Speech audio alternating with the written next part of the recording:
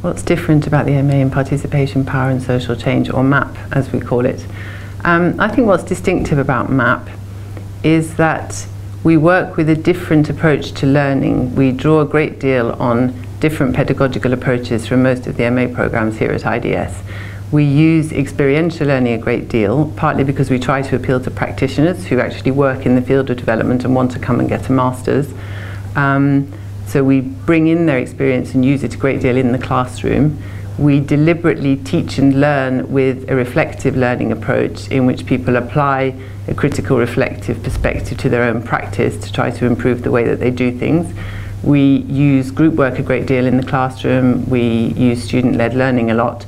And at the end of their 12-month MA, students spend 4 months doing a critical inquiry into practice, where they go out into the real world and do something that's really much more than just a standard dissertation project. They do something which is a really critical searching inquiry into the way that they practice as development practitioners, or the way that the organisation that hosts them goes about its work.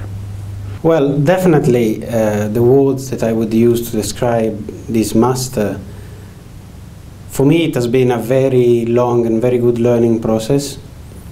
It has been a very personal journey through my own background, my previous experience in development, and my encounter with new concepts on development that I wasn't familiar with in the past.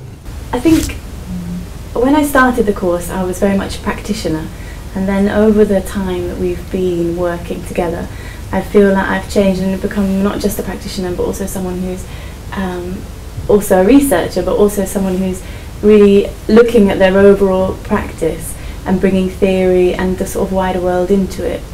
So I've changed from being someone who was very focused on what I was doing to being very aware of what I'm doing within a wider context of development, but also within the wider field that I was working in. They get an increased depth to themselves as individuals, as learners, and as practitioners in developmental social change because of the very reflective methods that we use in our teaching and learning, and because of the practical component of the course, which I think really brings that out.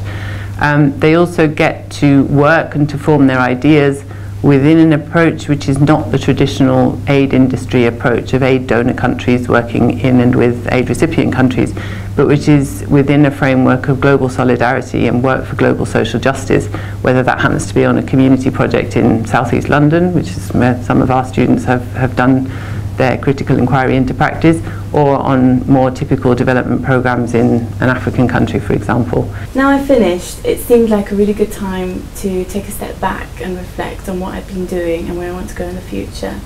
And I feel that since doing the course and meeting everyone here at IDS and meeting my colleagues on the course, I feel that doors have been opened to me, or avenues have been opened to me that I never would have thought before, and I feel that I can do things that I never sort of thought that I would be able to do before.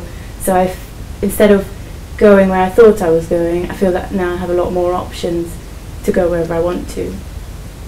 Through the master I've learned that we can look at reality and we can learn from reality and from our own experience in a critical way and in a very productive way.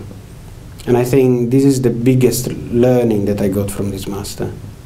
I would describe the Masters in Power, Participation and Social Change as being about passion, being about learning, being about friendships and being about new horizons.